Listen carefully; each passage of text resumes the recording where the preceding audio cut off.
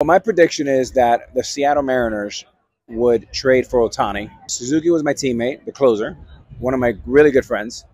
I saw how much Ichiro loved it here. He still lives here. And I think a guy with the great Japanese community in this community and how well and how comfortable they feel here, I think is a match made in heaven. And I think Ohtani can bring the first world title to the Mariners.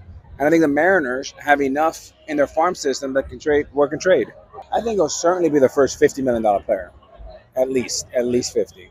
And again, for a place like Seattle, I think the return on investment will be massive because of the fan base. I think this place will be sold out every single day.